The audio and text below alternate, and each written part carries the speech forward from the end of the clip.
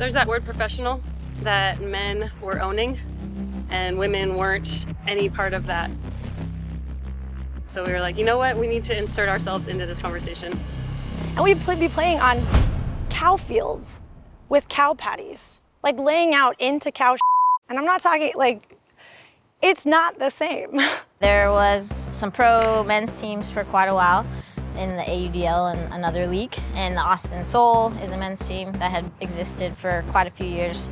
Yet again, in pro sports or sports in general, all the money and investment was going into the men's side. Oh, you know, we'll invest in the men's first because that's the most popular, and then it'll trickle down, and maybe there'll be a women's opportunity someday. If there is a space for men to play professional ultimate,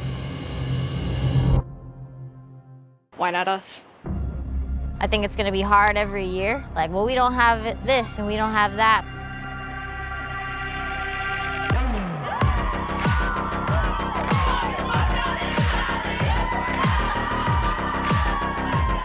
How much money do you make per game? Oh yeah, big bucks. That's a good question. I think $30. Pays for the drinks after the game. 25 American dollars, but that's not really why I play.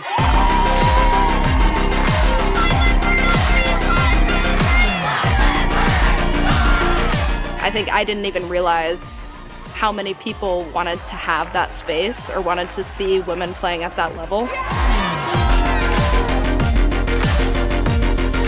In my career life, I'm a sales manager. I'm a 4th grade teacher.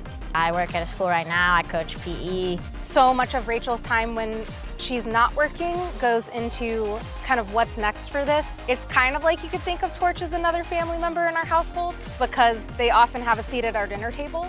We just worked to play.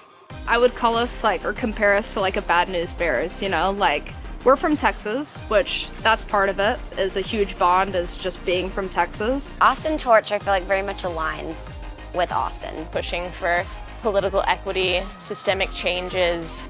Men are starting at a totally different playing field. It's not about me, it's about our team. It's about what are we here for? We're here for each other. We're lighting a fire for the next generation.